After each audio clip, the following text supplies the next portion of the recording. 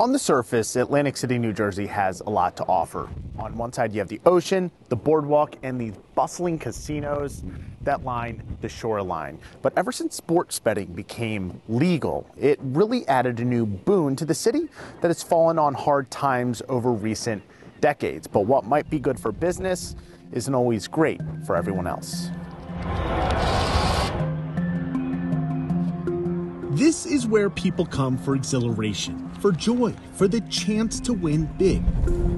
At least the last part is true for Steve Maltepis. Yeah, we're going to shoot over to Bet Rivers. I'm going to bet a future in the NFL. I know it's a little early, but I really like the price on this team. Other than that, this is just business. Yeah, it's been a wild ride.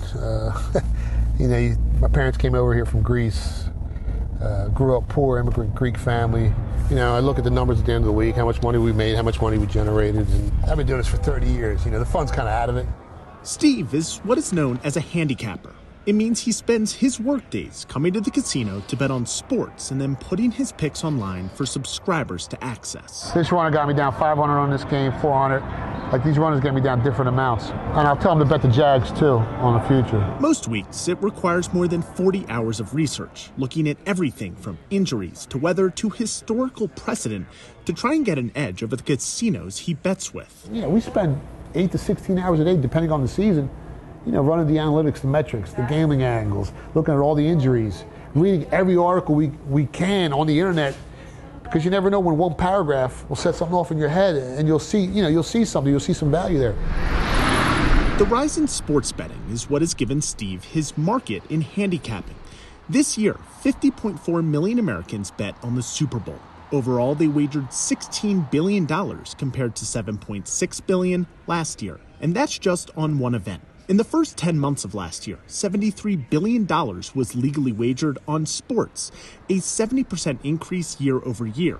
It's led to $5.7 billion in revenue for casinos, $1.3 billion in tax money for the federal government, and a whole lot of issues for those who partake. It's kind of like a Molotov cocktail disguised as a whiskey sour. It looks fun, it looks engaging, it looks great. And I've seen some that are a little scary. I've got more and more people calling me every week to borrow money that never asked before. I lost money betting. And I'm like, Behind the glitz and the glam, there is a dark side to this venture.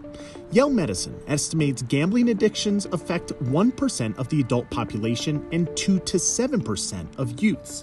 But it's difficult to assess since many who partake don't recognize their actions as problematic. No different than really any other rewarding behavior that we have. Alcohol, tobacco, lobster, Doritos, it just gets people feeling good. Timothy Fong is the co-director of the UCLA Gambling Studies program and says where sports betting differs from other gambling is the illusion of control. Many times, the people betting are fans of the sport who think they know more than the average person and therefore have an edge. Many times, it's not the case, as it's led more people to bet on parlays, where multiple outcomes need to occur just to win one bet. It's far riskier, but pays out a much larger profit if it hits. There's zero skill in this. This is just picking numbers out of a hat. That's all it is. And anyone who wants to counter and tell me otherwise is complete full of BS. And which is different than old school traditional handicapping, where I'm taking one bet on one outcome and I'm comparing it to historical numbers. Bet a lot of stuff. We're betting Notre Dame plus 12, Illinois minus 3, Missouri plus 7. It's why people like Steve stick to one bet and keep the emotions out of it. And even then, he's only winning 54 to 57% of the time. But with the amount he wagers each year, it's allowed him to make a sizable profit as more people flock to do the same. Dan Grossman, Scripps News, Atlantic City, New Jersey.